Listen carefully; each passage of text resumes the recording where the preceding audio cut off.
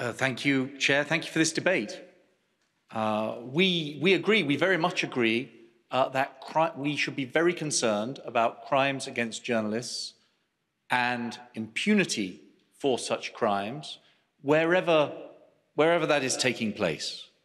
But in particular, as many of you have underlined, we also have to focus on our own countries, the European Union, because these things do happen on our own doorstep. And as a number of you have underlined, a free media, a media where journalists can report on any topic on all platforms without needing to censor themselves, is a cornerstone of our societies. And indeed, that journalistic freedom of expression is a key part of the values that we seek to defend in our European Union. So the points that you have raised, including some of the new detailed points that have been raised, are very important to us. I set out briefly some of the things that we're already doing and planning to do, but we will now study very closely some of the additional suggestions that you have raised. And this subject will be a key subject for the new Commission, taken forward by my colleague, Commissioner Jourova, who would have very much liked to be with you this evening. This is one of the subjects that she holds very close to her heart, and you can count on her to pursue it vigorously. Thank you very much. And now, Madam, on behalf of the Presidency, Madam Minister TUPPURAINEN, the floor is yours.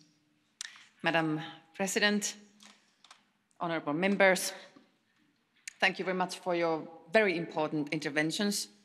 Let me assure you once again that the Presidency and the Council as a whole is committed to the fight against impunity for crimes against journalists. The freedoms of expression and the press enshrined in the EU Charter of Fundamental Rights need to be guaranteed in all member states, and those who will fall victim to crimes must receive justice. The killing of Daphne Caruana Galizia proves that no region of the world is immune to such crimes.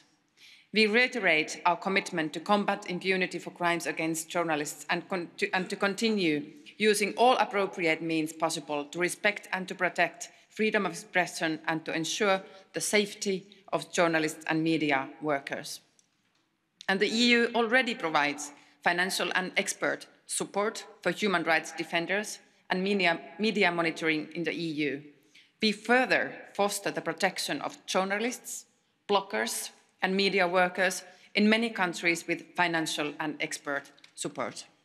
And may I recall in mind that media pluralism and the rights of journalists are also an important aspect of the rule of law, which is a high priority of the Finnish Council presidency. We are tireless in protecting the respect of the rule of law. So we will continue to watch very closely the relevant investigations, and we will stand firmly behind journalists around the world. I can assure you that the Council has taken careful note of the views expressed here today on this very important issue. Thank you very much for this debate again. Thank you very much, Madam Minister, and the debate is then closed.